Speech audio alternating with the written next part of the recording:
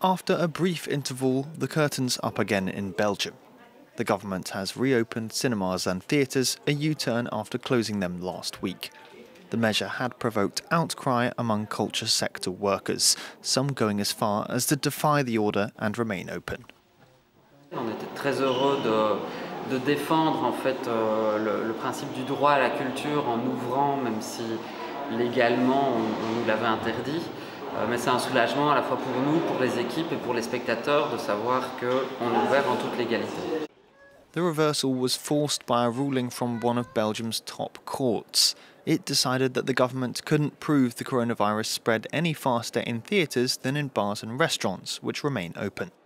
A protest on Sunday in Brussels attracted several thousand people. Ne comptons pas, mais on était nombreux. Donc ça a fait un peu bouger les choses. Et le gouvernement a adopté une position qui est un peu plus claire aujourd'hui. On ouvre avec précaution.